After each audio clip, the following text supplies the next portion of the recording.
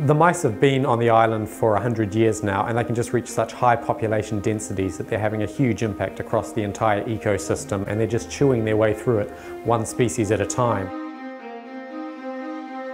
So within 24 hours of an albatross dying on the island, it's completely eaten out down to the bones by the mice scavenging it, and we've seen on other islands in the world that the mice can start doing this to the albatross while they're still alive.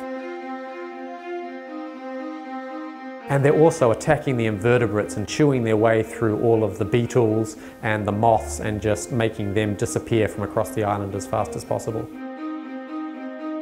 So at their height, the population of mice on the island can reach 150 per hectare, which is actually equivalent to one mouse every 10 by 10 meters, effectively one mouse in every room of your house. So at 2,000 hectares, the island is the size of a small town, and if you can just imagine the number of mice across this entire island, there is no safe place you can go without having them be living underneath you and around you and awake all night around you.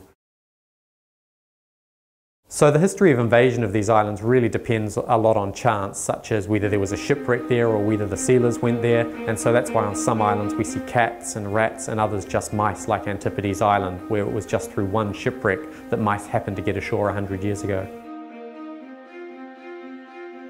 So it's the middle of winter, so the mice are going to be really hungry, so it's the optimal time to start an eradication on them. And once that bait hits the ground, those mice are going to be all over it, and they'll have cleaned it up within 2 weeks. And then Doc will do a second drop just to make sure they've got them all, and then within the period of a month, it'll be like the mice will never have been there before.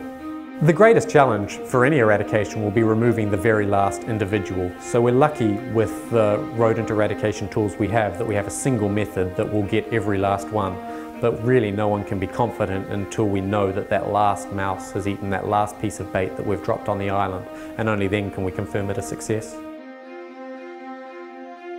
The impact of these mice, having been there for 100 years, is systematically driving species extinct, and within years of the removal of mice, these invertebrates will just explode in numbers of almost biblical proportions, I think.